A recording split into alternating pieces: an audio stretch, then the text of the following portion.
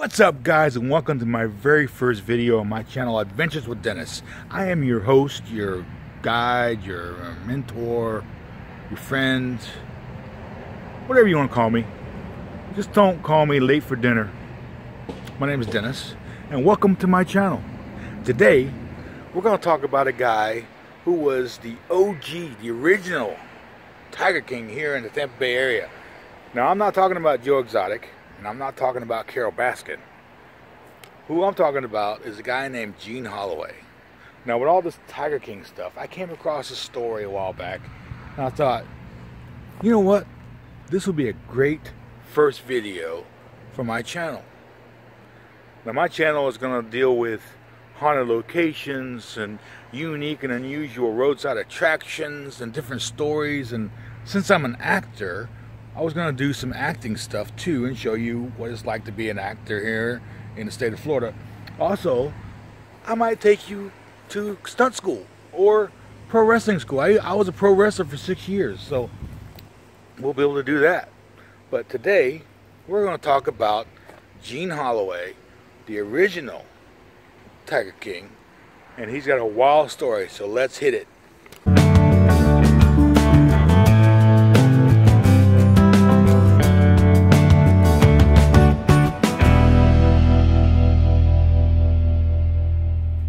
What's up, guys, and welcome back.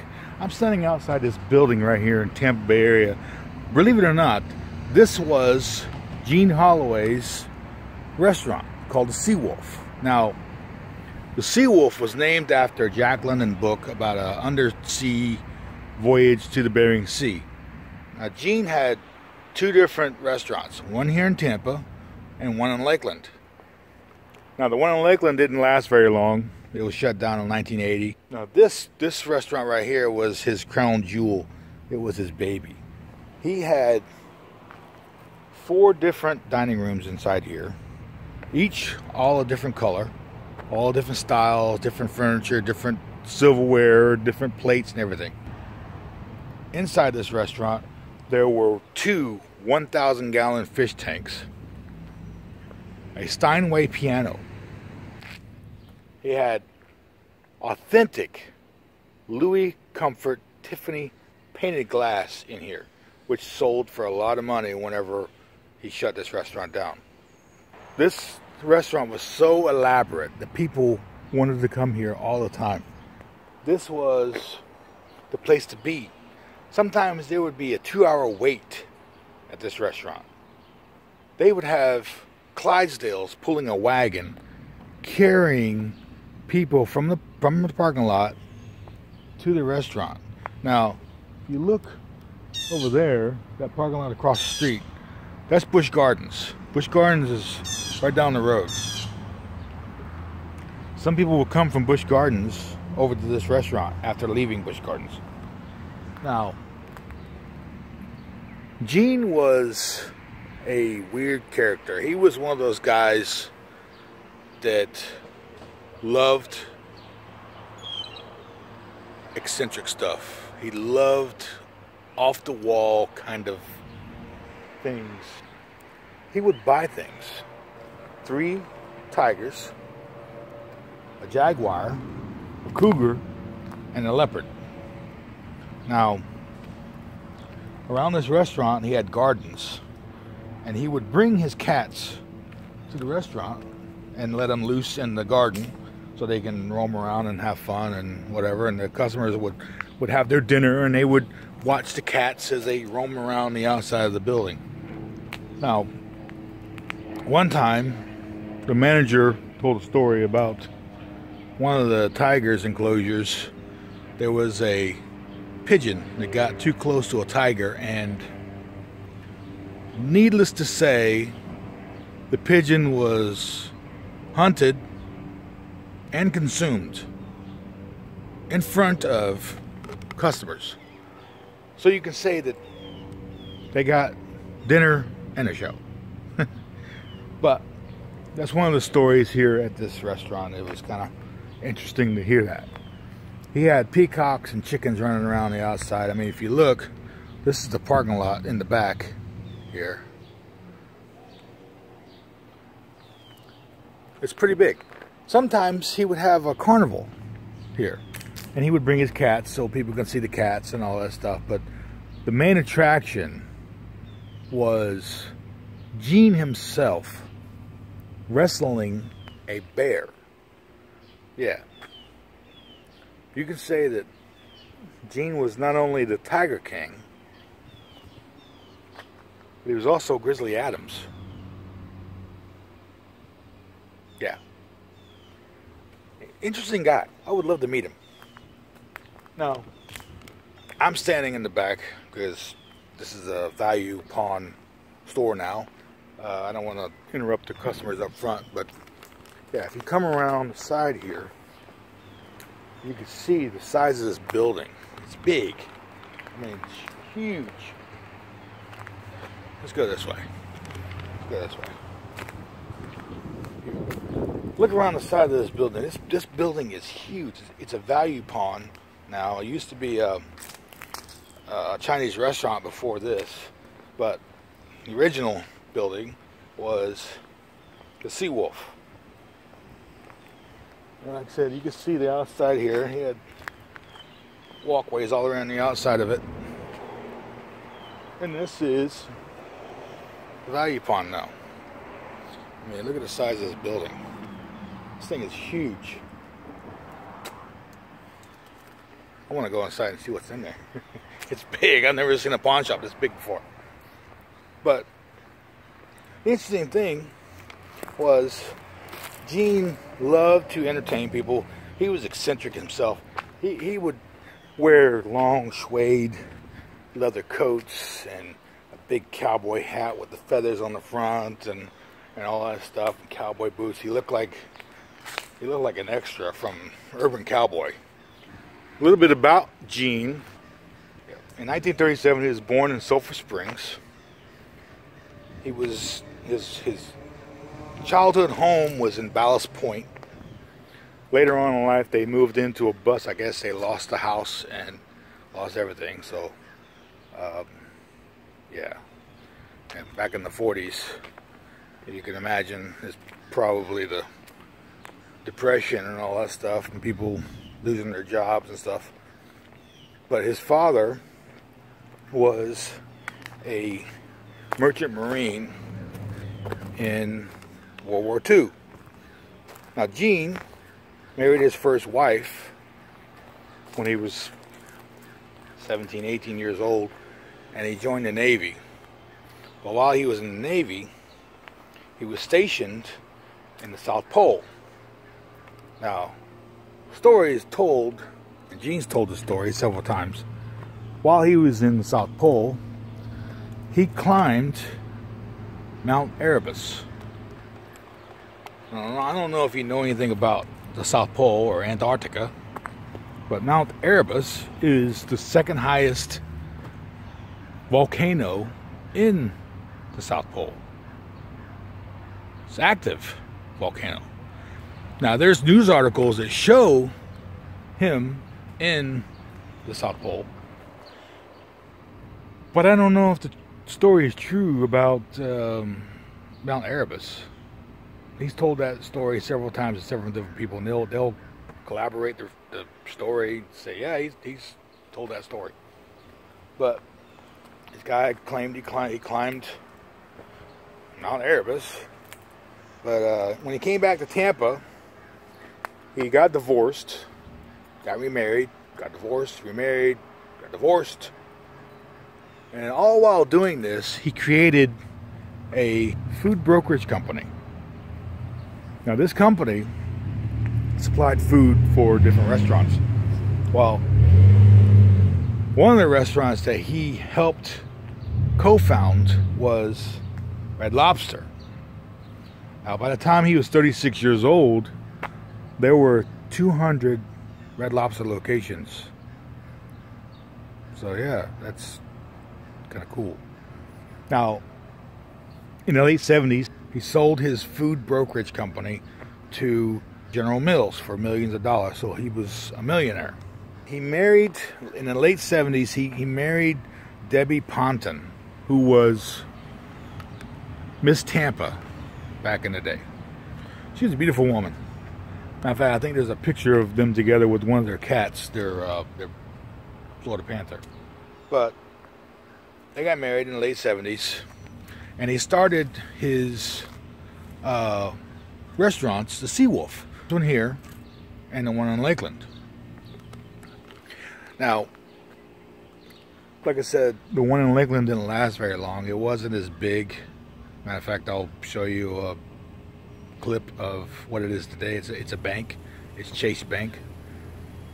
Now, whenever he had the food brokerage company, the very first Red Lobster was built in Lakeland, 1968. And I will show you a clip of that. Now, today, it's going to be a restaurant called the Oasis. I've known it over the past few years, well, quite a few years, that it's been several different things. It's been a couple of nightclubs, it's been a different restaurant, it's been a church, and now it's going to be another restaurant. And it's right back next to Lake Parker. Now, Gene had a ranch in Tampa. And Tampa is kind of like a small community southeast of Tampa here. On his ranch, it was a 40-acre ranch. He had his cats. Each cat had their own big enclosure with a pool, swimming pool, and a TV. I guess they like watching Wheel of Fortune. I don't know. Maybe. Oh, maybe I like the Nature Channel. I don't know. Anyway, now in 1980, believe it or not, Gene ran for president. Can you imagine that? This guy as president.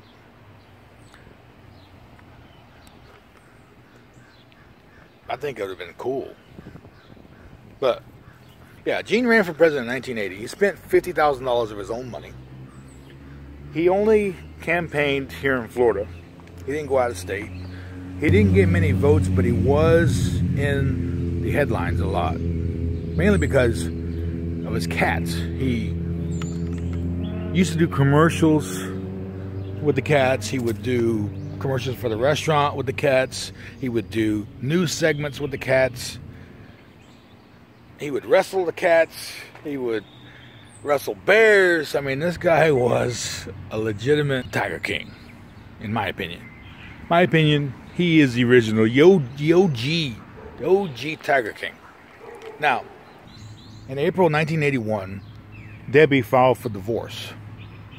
The reason why she filed for divorce is back when he was campaigning to be the president, Gene was getting a little stressed out with everything, and he met a couple of 18-year-old girls here at the restaurant, and he was going to take them to a drag show here in Tampa. Now, his campaign manager, Tony Sapone, didn't think that was appropriate, so he basically hurried the girls out of the restaurant into his car to take them to their house. And Gene didn't like that. Gene got so pissed off that while they were leaving, he shot 6 bullets into Tony's car. No one got hurt. Police weren't called. They didn't file a report. Nobody pressed charges or anything like that. But the friendship of Tony and Gene was over. I mean, I can imagine. I mean, if you shoot at me 6 times, no, matter of fact, if you shoot at me 1 time trying to kill me, you better not let me see you again, because it's gonna be on like Donkey Kong. Anyway, Gene and Tony were over. April of 1981, Debbie filed for divorce. The next night, their ranch in Tampa burned down. Now, they suspected arson, naturally, because of the events that was going on, but also of what was missing. There was a vanity plate on the back of one of his cars that was in the garage when it burned down that was missing. So they suspected Gene of arson. They investigated him and they acquitted him in federal court, so he didn't have any charges against him of arson. Now, later that year, he took out a $16 million life insurance policy on himself.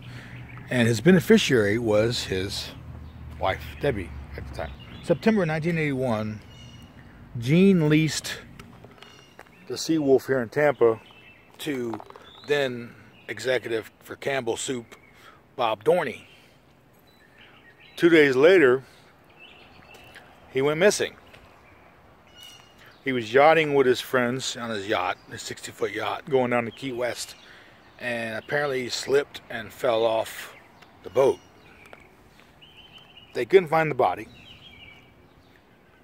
They called the Coast Guard, couldn't find the body.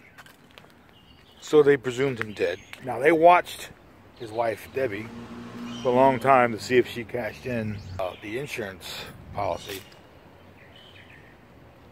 But she never did. 2 months later, in November, they caught Gene in Toronto, Canada, under the name of James LaRue. Eyewitnesses said Gene stuck out like a sore thumb in Toronto. You can just imagine. Gene, with his cowboy hat with the feathers on the front, a long suede full-length coat with the fox fur collar, cowboy boots. You can just imagine he stuck out like a sore thumb. Now, he met a girl up there named Susan Wall.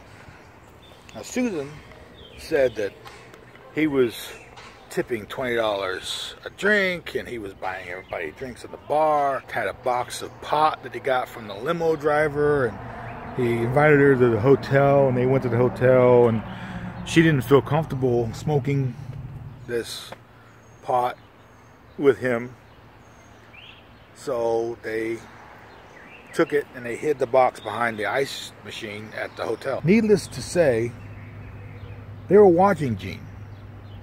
Not because of the drugs, no. They were watching Gene because of his name. The name he used, James LaRue, was a known criminal in Canada.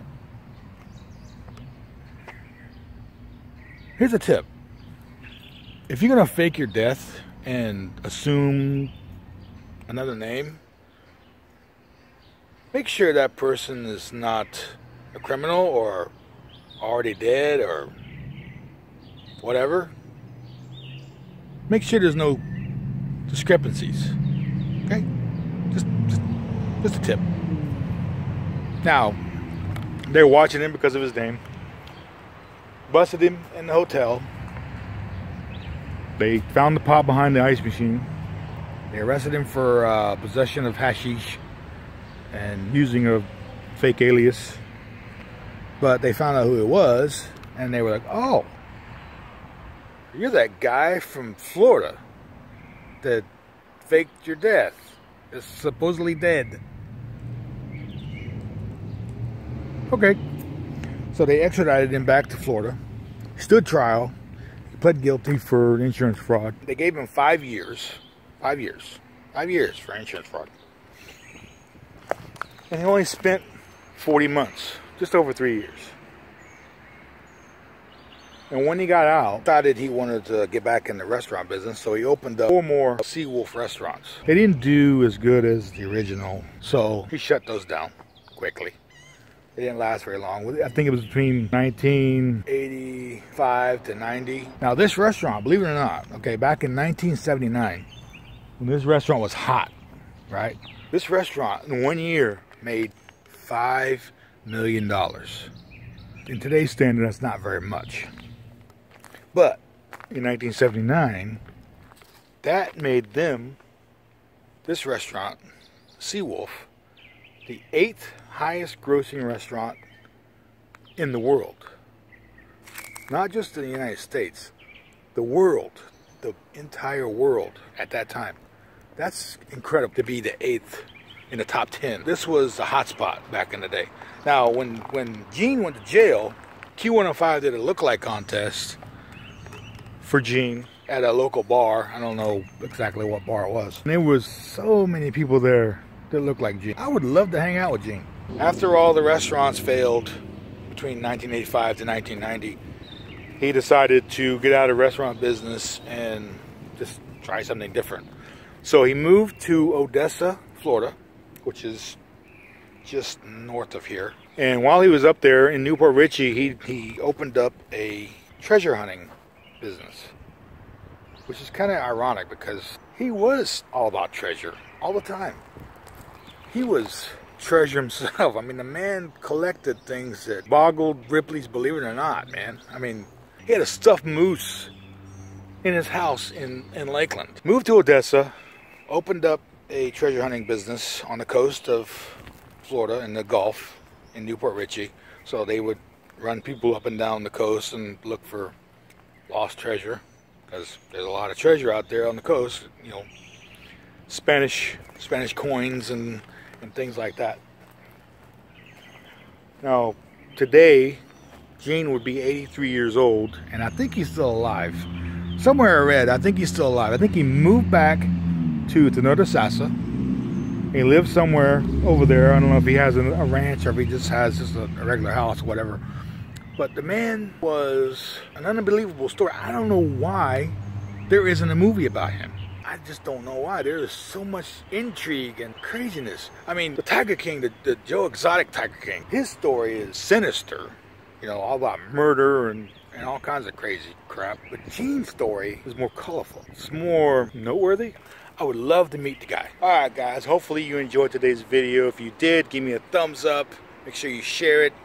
Comment, make sure you subscribe. If you do subscribe, just tickle that little bell down there, you know, that little bell right there, just tickle it, and I'll let you know whenever I upload a new video. Now, my channel is about adventure, haunted location, roadside attraction, stories like Gene Holloway's. If you have a story that you want me to investigate, or a location you want me to investigate, just leave me a comment. Let me know where it's at, and I'll see what I can do. Right now, I'm just doing stuff in Florida, but that's all I can afford at the moment. I do want to venture out and go to different states and different places, and who knows? Maybe I can collab with some high-ranking YouTubers. You never know. But remember to stay adventurous. Peace.